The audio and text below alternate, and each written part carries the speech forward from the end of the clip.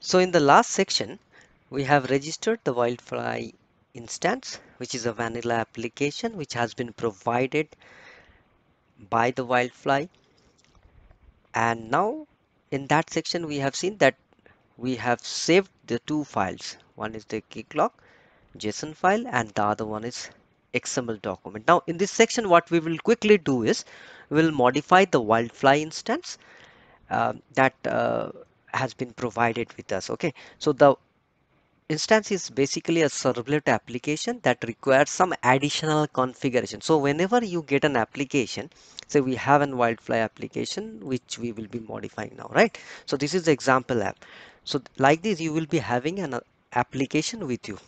Now in that application, you will need to do some modification in the configuration stuffs. So that is what we will be doing in this particular section quickly. Okay, so you go to the Keycloak, and as a prerequisites, you need to remember that you have created the client named as vanilla in the demo realm, what we have seen, right? So this is the demo realm.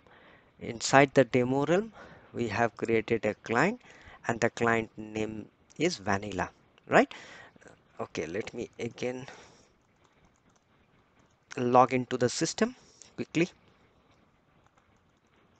and just quickly confirm you that what we have created. So this is the demo realm, and in the demo realm we have a client, we have created this vanilla. Okay, so that is what we have done. Now what we will do is we will go to the next step. What you need to do is you have to go to the WildFly because we are putting some additional configuration in the configuration section. So you go to this WildFly directory, and inside that you need to find out the configuration part of it. Okay, so there is a standalone and there is configuration.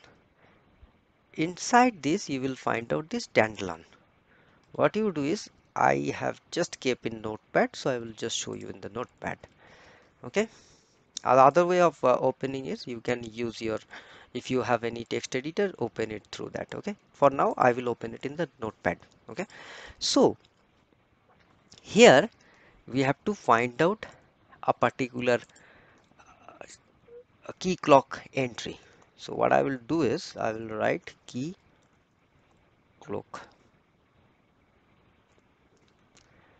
So if you start finding it from the top, there it is. So here, let me tell you what you will get. So you will get an entry of this. You have to go and find out this entry. Okay, so Keycloak, it may be depending upon which version you are downloading, you will get Keycloak 1.1 or 1.2, whatever it is. So here my section is telling that it is Keycloak 1.2. Now when you will be doing this for the first time, this I have done. Let me cut this out and show you what it's. You may not get this at all in place. Okay, so you may just get one entry like this, and you will be having something like this. What you need to do is you need to take this out in the first place, and then you need to put an entry of subsystem. What you are doing, you are just making it separate so that you can put something inside this. Okay, now in the step earlier we have taken an XML template, if you remember, so that you have to paste it here.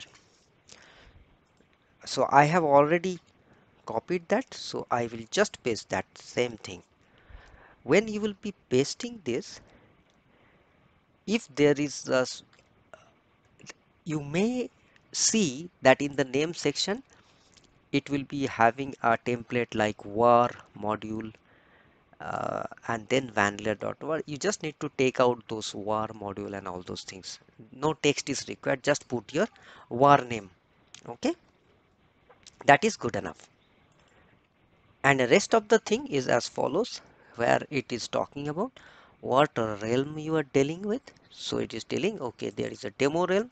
Inside the demo realm, there is a vanilla, and inside the vanilla, uh, I mean, as a resource, it is vanilla. Then the public client is true. What is your authentication server URL? It is 8180 auth.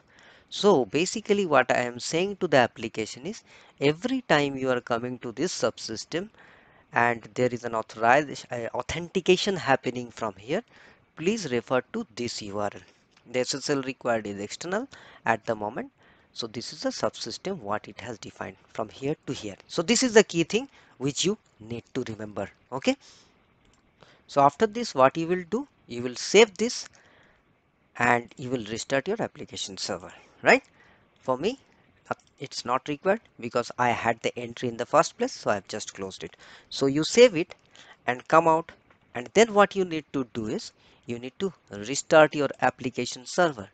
So your application server, this is your application server. You just uh, exit from here and just restart it again, so that it takes the configuration in the standalone and able to pick up the configuration changes. So once that is done, and once you have rebooted your application server, we will go to the next step. And the next step is about installing the sample code to secure the application. Okay.